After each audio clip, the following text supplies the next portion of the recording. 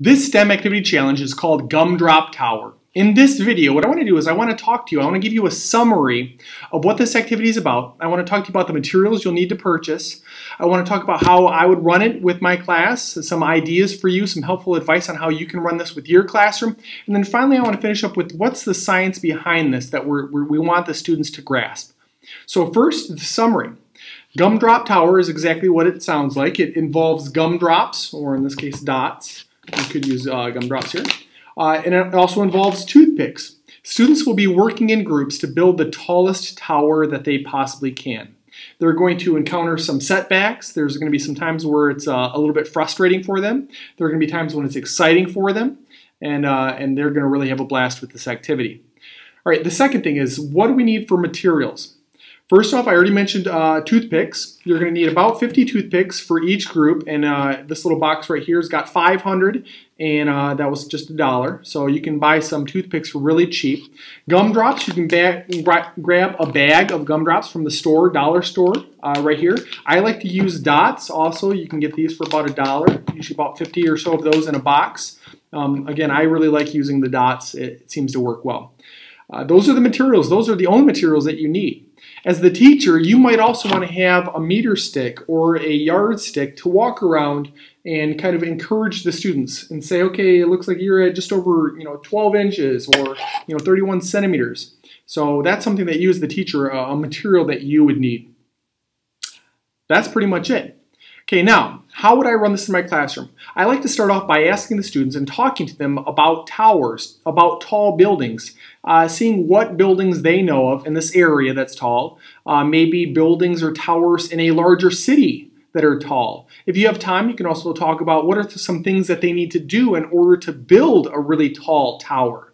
So get a little bit of discussion with your students and then transition into saying, okay, we are going to be building out of something slightly different. We're going to be building a gumdrop tower. We're going to be using toothpicks, we're going to be using gumdrops, and we're going to have you working in groups to see who can build the largest tower. Now, there are a few things that I would make sure that I tell the students before we start. One of them being, as you're building, you might find that your tower wants to twist or turn or fall down. And as you're experiencing that, your group needs to figure out how to keep that from happening. Okay, so I kind of prep them for some of the issues that are going to be happening so that when it happens, they're not surprised by it. Okay, so that's something they're going to have. Another thing I talk about is the goal, the challenge here is to see how tall you can make this tower. And I'm going to come around at the end of time, and when I call 3 minutes remaining, you've got 3 minutes left. Now, normally, building time, construction time, somewhere around 15 minutes, but I don't tell them that because some classes are faster, some are slower. When I can see that most groups are about finished, that's when I'll give them the 3-minute warning. Then what I'll do is, as I'm coming up, I will tell them, okay, hands off your tower now. And then they have 5 seconds that their hands need to be off the tower, and then I will measure and I will read off the height of their tower. Now you need to make sure that you tell your students this ahead of time. Because what's going to happen if you don't is students are going to build a tall tower, maybe up to here. And then as you get ready to measure, they're still holding on to it because it wants to fall over, it wants to lean over. And their tower really can't support itself.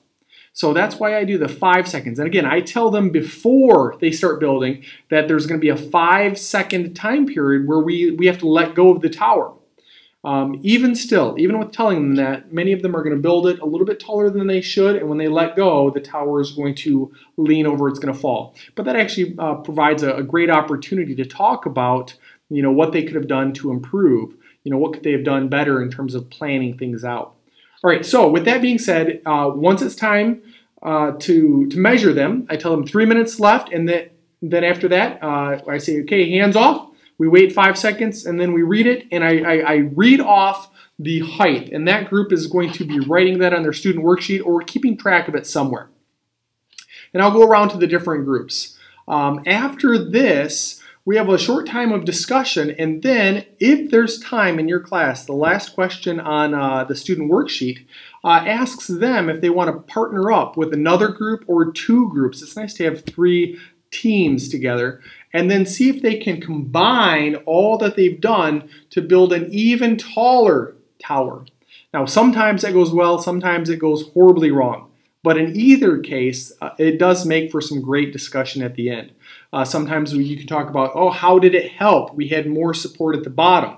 When it doesn't go well, you can talk about how maybe the teams weren't working together. Maybe they were working together with their group, but as a larger group, not everyone was on the same page. So that right there is what we want to talk about. That's how I would run this activity. The science behind this, really, it's a lot dealing with problem solving. A lot of it is how well can you work with your group. Okay, that's really what this activity is about. If we want to tie science in, we can talk about gravity, how gravity is pulling everything that has mass towards the center of Earth, including our tower. So what we're doing is we're building a structure that is strong enough to withstand gravity. And in order to do that, we need triangles. That's the key. And we're going to hope that the students figure that out on their own. And then once they do, you as the teacher, we can talk about why it's so good to have a triangle. If students start building cubes, what they're going to notice is that it twists and it turns and it falls down. And so to offset that, to keep it from twisting and turning, if you've got a triangle in there, that's going to prevent that from happening. And that's why you see that in towers, or many times you see that in bridges. It's a very, very strong shape. So the triangles is what students hopefully should be learning throughout this activity. Your students are going to have a lot of fun. This makes for some great pictures to share home with parents. I know that your kids are going to have a lot of fun. I hope that you do as well. Hi, I'm Josh, also known as Science Demo Guy. If you liked the video that you just saw, and if you'd like to see more STEM activity challenges like this, along with the student worksheets that go with each activity, the materials that you would need to run this in your classroom, the grading rubrics and the teacher instructions, all of these as editable PDFs, which means if you wanted to, you could customize it for your specific classroom, then check out my website, sciencedemoguy.com/store. What you'll find is that I sell these as individual products, and then I also sell them as packs at a discount. I have some very popular 16 packs, and I've just created a 36 pack, which I call STEM for the Year. While you're there, be sure to check out the reviews that other teachers have left. We have hundreds of reviews from teachers that have loved incorporating these STEM activity challenges in their classroom, and maybe you will as well.